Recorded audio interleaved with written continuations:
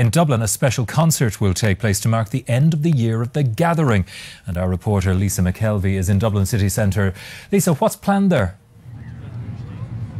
Well, Anthony, tonight's New Year's Eve festival here in Dublin marks not just the beginning of 2014, but also the end of the Gathering celebrations. Now, you can see it kicking off here behind me. There's the People's Procession of Light, a lantern procession with lots of colour, lots of street performers, aerial performers and musicians.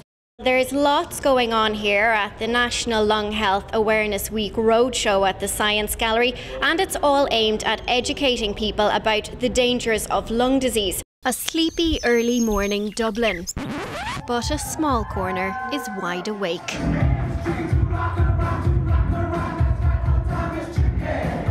may look like a scene from a nightclub in Ibiza, but it's actually only 7:30 in the morning in Dublin city centre.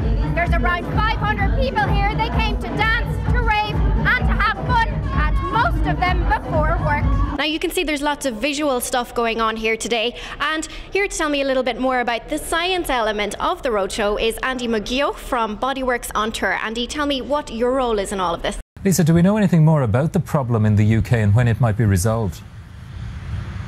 Yes, well, Nats are saying that the technical issue arose at its Swanwick Centre in Hampshire in the UK. Basically, they had a problem switching from nighttime to daytime operations.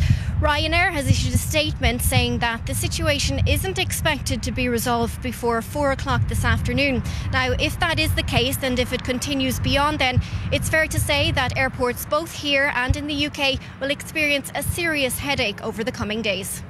Having lived in Crumlin with her 2 boys for the past 2.5 years, Emma Costello was recently told by Dublin City Council she has to move.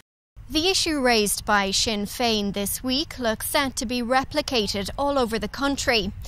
In this case, Dublin City Council says it's working with Emma to source alternative accommodation.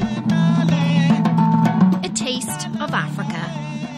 Traditional song, dance, food and crafts were on display today at Farmley to celebrate Africa Day.